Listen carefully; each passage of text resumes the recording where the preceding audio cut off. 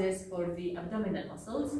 There are plenty of different exercises that can be applied to strengthen the abdominal muscles. We will give some examples for these exercises. We will start first with curl up. You need a mat, and the performer will start from the supine lying position, then hook lying position, and the curl up needs the performer to elevate the upper trunk by clearing the head, neck, and the shoulder blades of the ground. You can also notice the placement of the arm. And the easiest is to place beside your body, and then he is progressing to cross the chest and behind the head.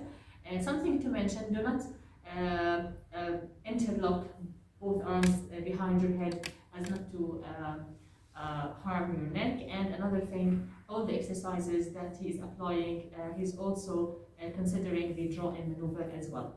So this was the curl up, and for the curl up you can modify or progress the exercise by changing, as I said, the placement of the arms, and also you can make it a bit harder if you want to decrease the point of contact with the ground. So you can also apply it while clearing both legs of the ground. This is a harder form of the exercise. From the curl up, he was doing the movement in the forward direction. He can also perform a curl up but into the diagonal directions. So he's going diagonally. So the right elbow to the left knee, the left elbow to the right knee, and etc. And don't forget to perform the draw-in maneuver. If the performer is not able to do the curl up, then it's really a good idea to start from the curl down. So all the way up, and this will be your starting position. And then ask the performer to perform the draw-in maneuver. So pull your umbilicus in, and then you will ask him to lower the upper trunk to an extent that will allow him to go back again. So this will be the first phase of applying the curl down as a prerequisite to the curl up exercise. And from the curl up and the curl down, you can also, from this position, you can also apply the twist.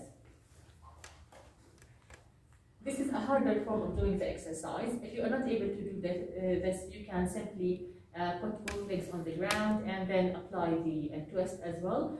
We are varying and changing the positions, the starting position of the exercise, and you are changing the directions in order to target the different muscles of the abdominal wall.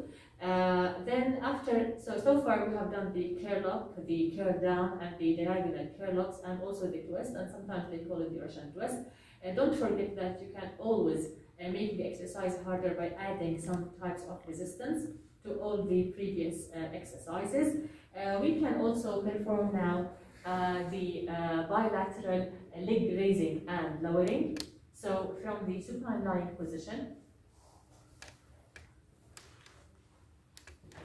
don't forget to draw in, and you will ask the performer to raise both legs up and then lower it. And when you lower your legs, it has to be in a controlled manner. He is not touching the ground, and this is a harder form of applying the exercise. If you want to take a rest or a break, then you will touch the ground and repeat, and then do multiple repetitions.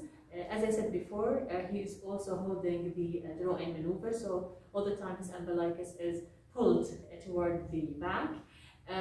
You can also apply another form of exercise, which is the pelvic lift.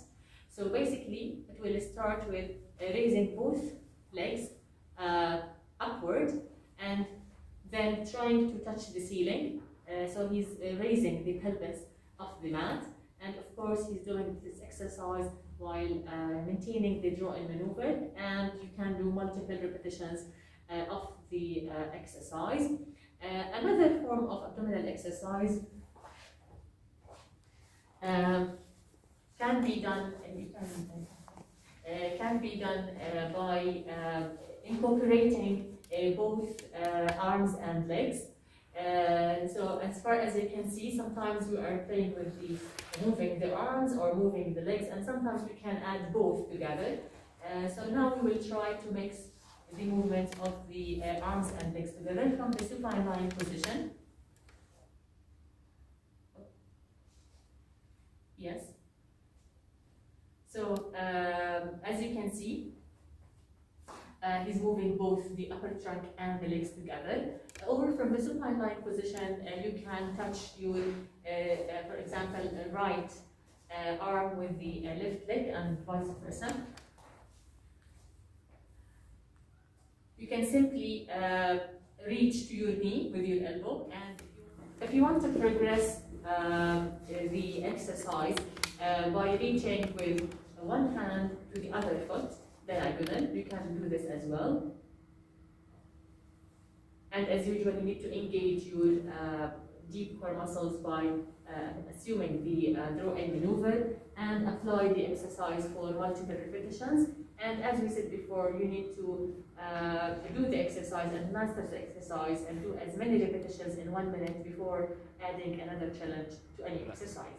In this video, we will show different exercises, strengthening exercises for the cervical and the lumbar region using the medicine ball. We will start with the cervical musculature.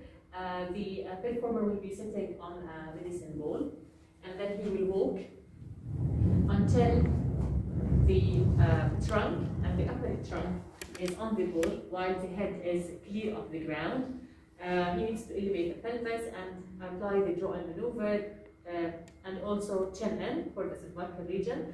And in this posture, as you can see, it's an example for strengthening exercises for the cervical flexors, because it's easier for you to go with gravity downward, but he's resisting that by activating the cervical flexors. If he wants to walk more and allow the head to push against the ball, and of course remember the correct posture and alignment, so he is elevating the pelvis, applying the draw-in maneuver and chin in, while also applying pressure against the ball. In this case, you are applying strengthening exercises for the cervical extensors. So this was an example for the cervical region. We will move now to other examples using the medicine ball for the lumbar region. You can apply the curl-ups using the medicine ball, and in this case, you are using an unstable surface to perform the curl-ups. So draw-in maneuver, and you need to clear the upper trunk, shoulder blades, and head of the medicine ball. And also, he is varying the placement of the arms to progress the exercise as well. Now we will be performing the rolling out exercise using the medicine ball as type of strengthening exercise for the lumbar flexors. So from kneeling position, you will walk the ball forward until you can't anymore. Then you need to raise up again, and of course you need to engage the lumbar flexors by applying the draw-in maneuver. Another exercise using the medicine ball is the pikes up. In this case, instead of putting both arms, you will be putting both feet on the medicine ball, and then while putting both hands on the ground, you will bring both feet toward your body. That's why we call it a pikes exercise. And of course, you need to do multiple repetitions. Usually, you will start with 10 repetitions, and then if you want to progress, then ask the performer to apply as many repetitions as he can in 1 minute to emphasize the endurance. Then you can progress to another challenge.